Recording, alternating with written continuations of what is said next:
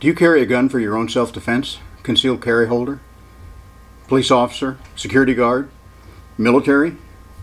A lot of people use those handguns to protect themselves, but we all know we should be better with them than we are. So here's your chance. This is the first in a series of videos I'm doing on armed self-defense. Join me now.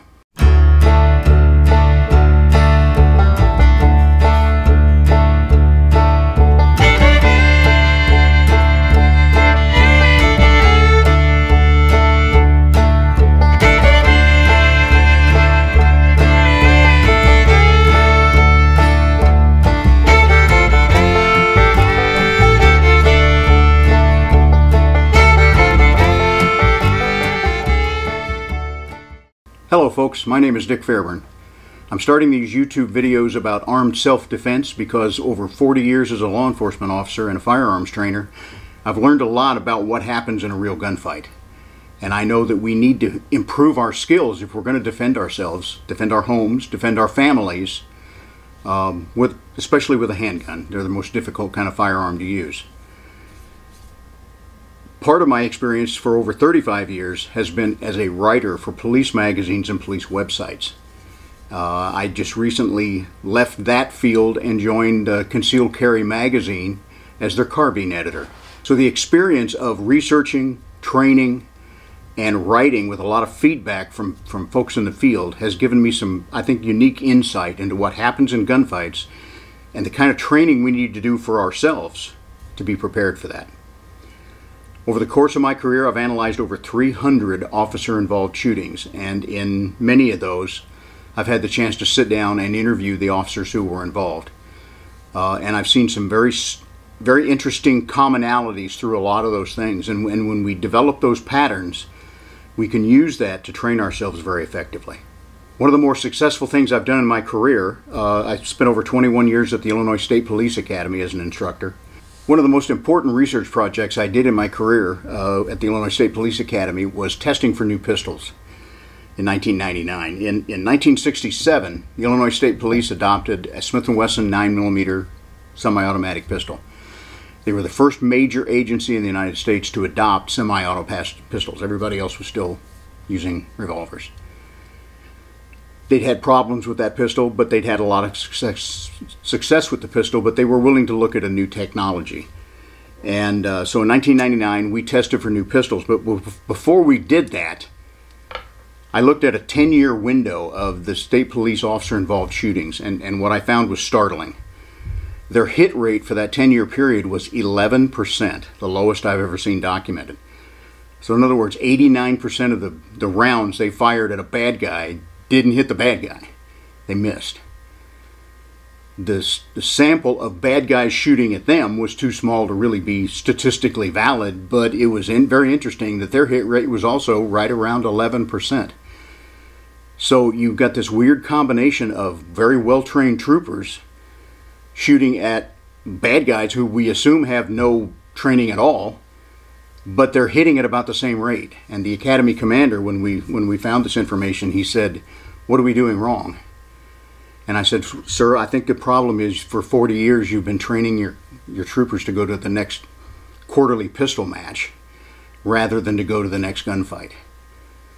A lot of their training tactics were very antiquated. For an example, if they had a malfunction with their pistol during a qualification course, the troopers were trained to put their non-firing hand up in the air, hold the pistol downrange in a safe direction, and wait for the range officer to come by and fix the malfunction. In other words, the troopers did not know how to identify or rectify the problem with their pistol. They had essentially trained them that if they had a malfunction in a gunfight, they were probably going to raise that non-firing hand and wait for someone to come fix their pistol for them. That's training to go to a pistol match. That is not training to go to a gunfight. And so when we adopted the new pistol, after all the testing, they ended up with the Glock 22 and 40 caliber, 23 for some folks. We gave them a completely new training program to go with it. When they transitioned from one pistol to the other, they also transitioned from pistol matches to gunfight type training. Not too long before I retired, we took another look at the performance of the troopers out on the street. And that 11% hit rate with handguns had gone up to 62% hit rate, which is the highest I've ever seen documented. So we learned a lot in that process, and I think what we learned was how to train cops to be ready to go into harm's way. As Dave Grossman, Colonel Grossman says, it's a toxic, corrosive environment. It's combat, but that's what you're going to face if you're going to protect yourself, your home, your family, with a gun.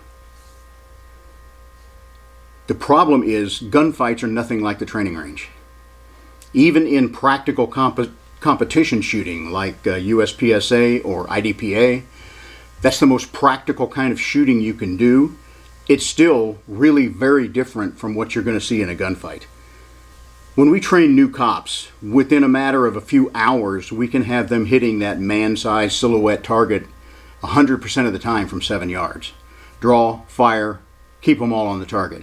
And probably 70 to 80% of those hits are not only going to be on the man-sized target, they're going to be center mass. They're going to be where they need to be to do the most damage and hopefully bring about the most rapid stop. So if we can train you to be a 100% shooter in a couple of hours at 7 yards, and you know, to veer off a little bit, why is the 7 yard line used in police ranges?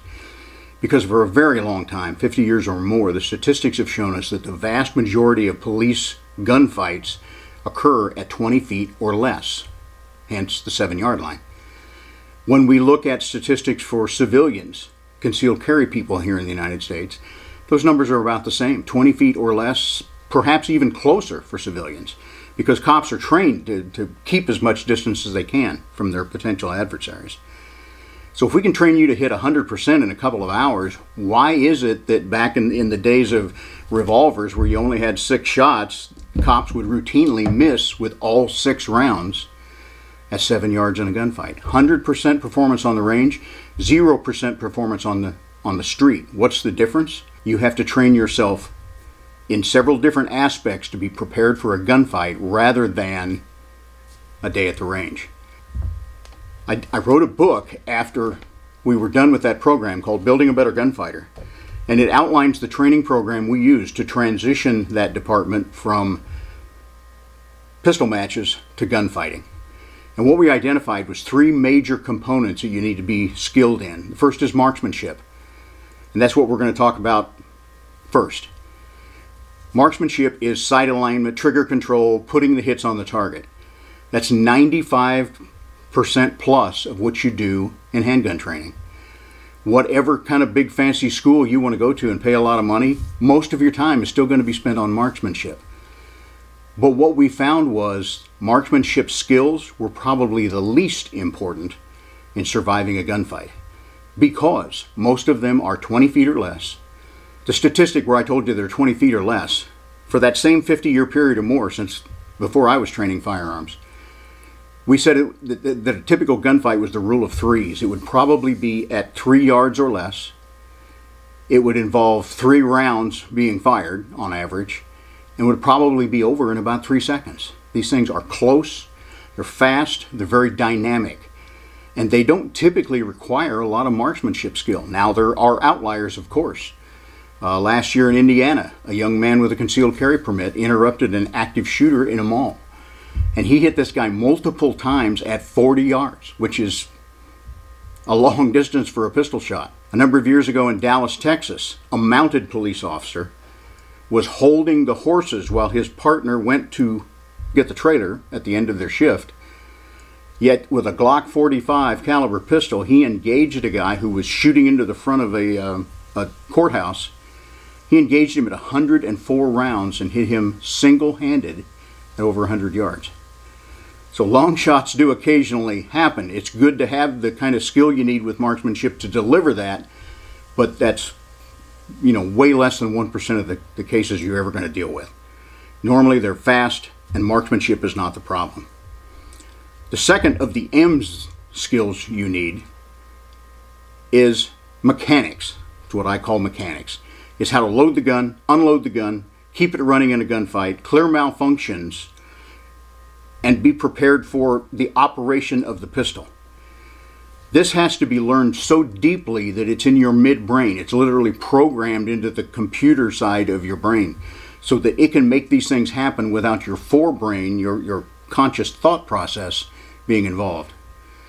So marksmanship is the first we're going to talk about. Mechanics we're going to talk about because you've got to keep this system running in case of problems. And the last of the 3 M's is mindset. The mental preparedness you have to step over that threshold, pull the trigger when the sights are on a living target, and potentially take another human life. And that's not an easy step to take over that threshold, but it's something you have to be prepared for. So we're going to learn marksmanship, we're going to talk about mechanics, we're going to talk about mindset, and probably the inverse of that order are the things that are going to keep you alive in a gunfight. Your mindset is going to be most important. Keeping that gun running is going to be an essential skill. And if you do those 2 things, and you are prepared for those 2 things, the marksmanship will probably be very easy.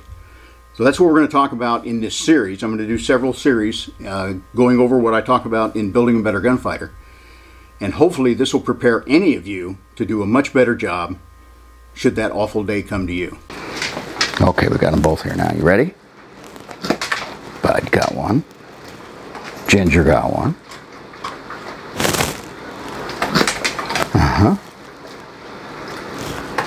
Oh, she missed it. She usually gets them, doesn't she, Bud?